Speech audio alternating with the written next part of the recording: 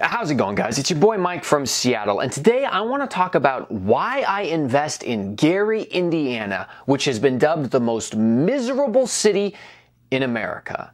So I'm going to go ahead and be honest with you about why I'm investing here and how terrible the situation in Gary really is. But for those of you who stick around to the end of the video, real quick, I want to talk about something special that I'm going to do for my viewers, all right? So stick around to the end of the video, and if you're interested, please let me know down in the comments. Let's get right into why Gary, Indiana is dubbed the most miserable city in the country and why I'm still investing there. I'm going to give you a brief overview on Gary, Indiana. Gary was founded in 1906 by the U.S. Steel Corporation. By the 1950s, Gary was a bustling city that over 200,000 people called home. However, its reliance on one particular industry was ultimately its downfall. When foreign steel became cheap, it no longer made sense to produce it in Gary.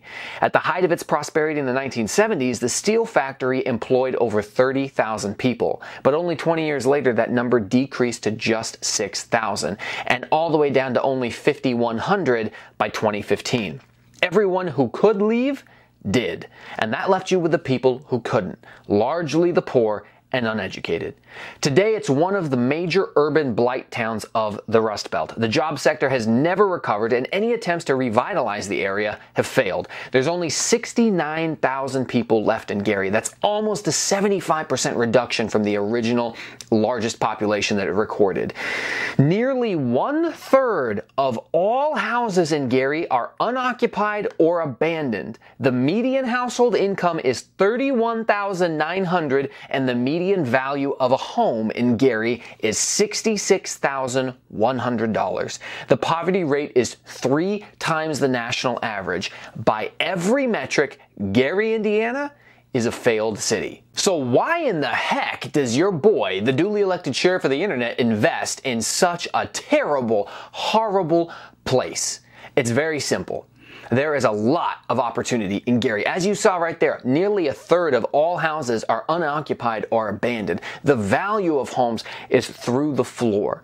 So it's easier for me, for you, for a beginner who doesn't have a lot of money to get started investing. Now, for those of you who follow my channel, you know that my mentor Mark started investing in Gary, Indiana from out of state when he lived in Virginia. And I watched him grow from his first property to 9 to 10 to 20 to where I think he has now about 20 different rentals in Gary. And I was highly skeptical. A quick Google search will show that it's got extremely high crime rates, poverty rates as I just described, and that it's ultimately a very depressed city. So why are we both investing there, and how are we managing to have such good success? Well, ultimately, I'm a positive person. I like to think that I'm an optimistic person. I'm not willing to just count somebody out or count an area out. I think that everywhere you go, pretty much in every market, you can find deals and you can make something work for yourself. So even though there's multiple different neighborhoods of Gary that are just terrible, 3 of the city's high schools, out of the 3, 2 of them have already been shut down. They're boarded up. When I took a tour there, I just looked at this giant high school that's just been shuttered for God knows how long. It's a depressing city to drive through. It really is. However, I'm still ultimately positive on Gary. I know a lot of investors are moving into the area. A ton are moving into Indiana in general. Indianapolis and Northwest Indiana both get huge searches on Google and on other search engines when it comes to people looking for markets to invest in. And again, the main reason why is because it's affordable. If you live in Seattle, you live in California, New York, Chicago, Florida, you're used to $400,000, $500,000, $600,000, $700,000 home values. How does a little guy, how does the blue-collar American like you, like me, ever get started investing in real estate? It's going to take you 5 years to save the down payment for one of those houses. I mean, $100,000 to $200,000 to buy one of these properties. It's pretty hard to save. However, in Gary, my average down payment is like $15,000 for a property. Now, the nice thing about Gary, one of the best things about it, is that even though the property values are so low, I bought a house for $34,000, $52,000, $60,000, $70,000, and a duplex for $90,000. Those are my 5 properties. My rents blow the 1% rule out of the water. Now, I'm on record as saying that the 1% rule is hot garbage. I'm not a fan of it. I don't think it's a really good rule. It's outdated. Maybe it worked in some market somewhere at some point. Personally, I'm not a fan. However, if you do use the 1% rule, I'm getting 1.5%, sometimes 2% of what the value of the house is in rent. And the quick summary, the 1% rule says if you buy a house for $100,000, it should rent for $1,000 a month. 1% of the value of the house is what it should rent for. So a $500,000 house in Seattle should rent for $5,000 a month. And they don't rent for that much. So that's where I think the rule is garbage. But that's on another, that's tangential. It's off some other topic. Anyways, Gary, Indiana. All right, let's bring it back. Even though the city is depressed, it can only fall so far, right? I mean, it's too close to Chicago. It's got the major city of Chicago within a 30-minute drive. Different industries and different businesses have actually seen Gary, Indiana as an opportunity zone. Amazon put a distribution center in there. Hard Rock Casino built something in Gary. A major 5G phone developer, I can't think of the name right now, put a manufacturing plant right there. There's people other than investors who are looking at this and saying, hey, we can get labor. We can buy property cheap. There's very beneficial tax advantages to not being in Chicago, Illinois, and instead going 30 minutes across the border to Gary, Indiana. We can do a heck of a lot better. So I personally believe that Gary, and this is a little bit of a gamble, but I think it's an educated, good risk. Personally, I believe that Gary has hit rock bottom and it has nowhere else to go but up. It's too close to major population centers for it to ever completely disappear off the map, like an old gold mining town or something in the middle of the mountains. It will make a recovery because people will see that, hey, in the age of being able to live and work where you want and work remotely from home, why not move 30 minutes away and buy this big, beautiful house instead of live in Chicago and spend a fortune to live in a little cardboard shanty? You know, I don't want to do that. And that's why I live 45 minutes away from Seattle, because heck no, I'm not going to spend the money so I can save on the commute. I'll live out here and drive in. So I really, truly believe that Gary, Indiana has hit rock bottom. And the proof for it is, look at the value of houses. You know, when my mentor started, he'll talk all the time about how he bought fully renovated, brand new remodeled homes, turnkey properties for $40,000. $50,000, sometimes even only like $30,000. Very cheap, inexpensive houses that in any other market would be 10 times the value of what he paid. Those houses are almost completely gone. You can't find them at that price range anymore. You could still find them between $60,000 to $100,000. Now, my mentor started buying his first houses only back in 2018, 2019. I bought my first ones in Gary in 2020. It's now 2022. And at the end of 2021, I closed on 2 more properties. Now, you've seen the prices that I'm getting. Again, $34,000, $50,000, $60,000, $70,000, and $90,000. But prices are going up. It's not going to be possible to get those super, super cheap ones anymore. That being said, relative to the cost of housing or rental properties in the rest of the country, it's still very inexpensive. But a word of caution. Just because you've got big California, Washington, New York money bags, and this is the cheapest thing you've ever even seen in your life, and you're like, heck man, you line me up for like 6 of these properties, you still need to do your due diligence and not get taken advantage of. Make sure you're studying the market, because some of these folks aren't dumb, right? They know that a big wig investor like you, like me, I hate to call myself that because I'm not, but some big California, Washington guy is going to swoop in and be willing to overpay, and that's where you need to be careful not to overpay. So get local boots on the ground so that you don't make that mistake.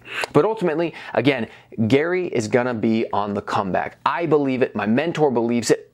Businesses like Amazon, the freaking 5G telephone production company, and the Hard Rock Casino have actually invested in that community. And they have teams of lawyers and economists to make decisions about what they think is going to benefit their company. So if they see the value, add in a city like Gary, which again is the most miserable city in America, if they're willing to invest in it, so am I. And again, because I invest for cash flow, the only way I get hurt is if the rental values go down. My mortgage is fixed, principal interest is fixed on the property, so long as my rents hold steady, I'm going to be just fine. If the value of the house goes down but people are still renting it, I'll be all right. And the only thing that I can share with you over the last 2 years that I've owned rental properties in Gary is rents have gone through the roof, just like they have everywhere else. So my cash flow has just